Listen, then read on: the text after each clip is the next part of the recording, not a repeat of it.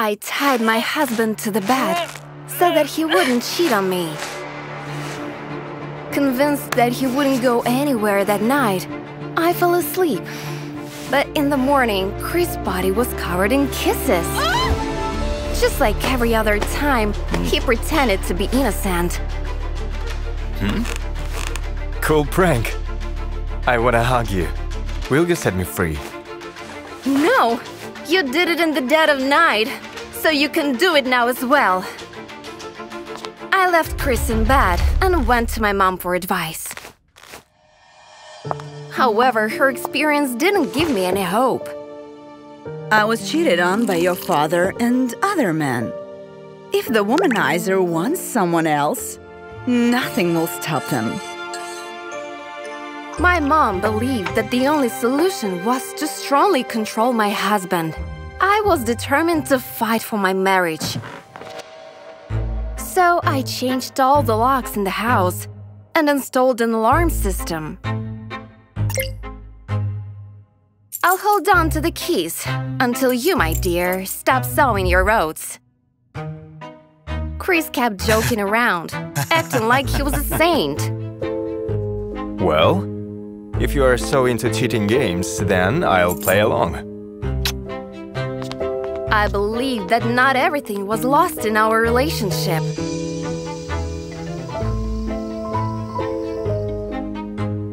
After all, when my husband hugged me before going to sleep, I swooned just like I used to when we started dating. The following morning, I woke up to the sound of a woman moaning.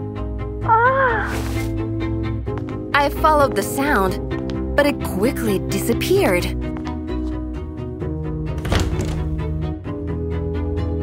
You are so naive, sweetie. You thought Chris was just seeing someone else, when in reality, he'd been philandering right in front of you. The last free room in the house was recently occupied by my mother, so the only place Chris and his mistress could hide was the bathroom. Lily? Why are you here? Why is your mother with you? I looked for that woman everywhere. Behind the curtain. In the dirty laundry basket. Even the washing machine. But to no avail. Do you think I'm cheating on you with a circus performer? Or perhaps a dwarf? I told him it was useless to make up stupid excuses. Because my mom and dad clearly heard him being unfaithful. Yet Chris had a logical explanation for it. You heard the cats. Their mating period has begun. Well, for some people, that period lasts all year round.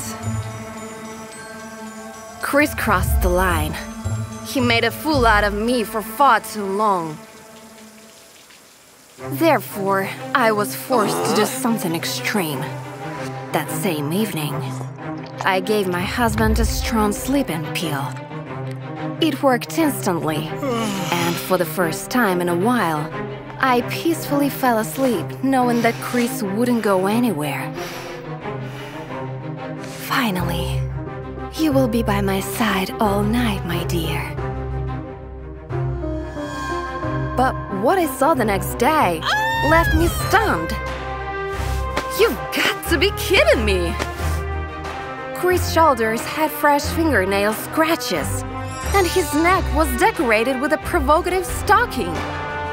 Meanwhile, he continued to mercilessly tease me. I don't know how to handle that deceit.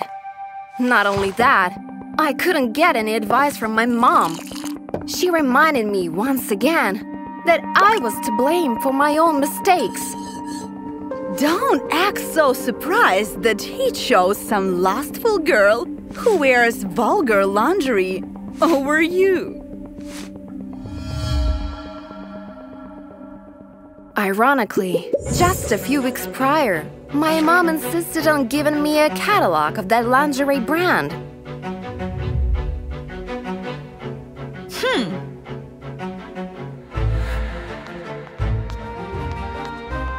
I checked her closet and found a stocking there, exactly like the one Chris had on his neck. Just one. So that's who the lustful girl is.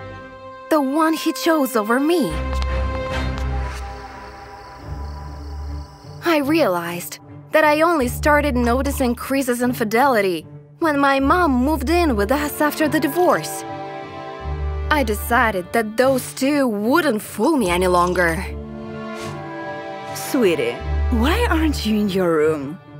Go back to your philanderer before he disappears. I went back to my bedroom after drinking a whole pot of strong coffee. That night, I was determined not to close my eyes until I caught them red-handed. Several hours passed, and nothing happened.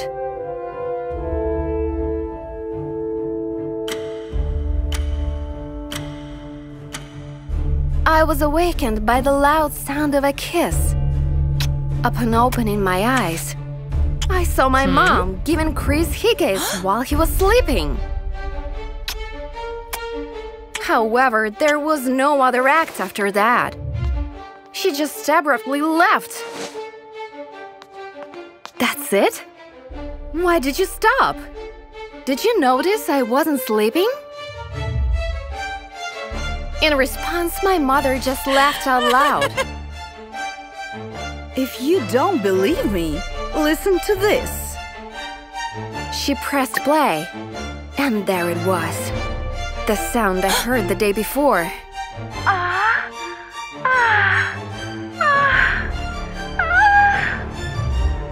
As it turned out, she recorded herself moaning and played it as soon as she saw Chris step into the shower. I didn't understand why my mom was ruining my marriage. I didn't want to ruin anything. I was just sharing my wisdom.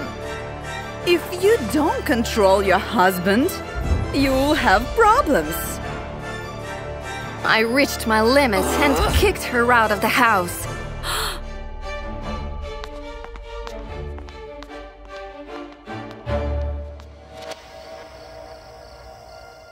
After that, my relationship with Chris started to improve. The next time I saw my mom was when she came to thank me for our communication break.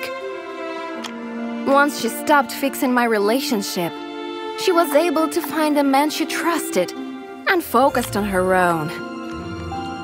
He works at the beauty pageant organizing committee.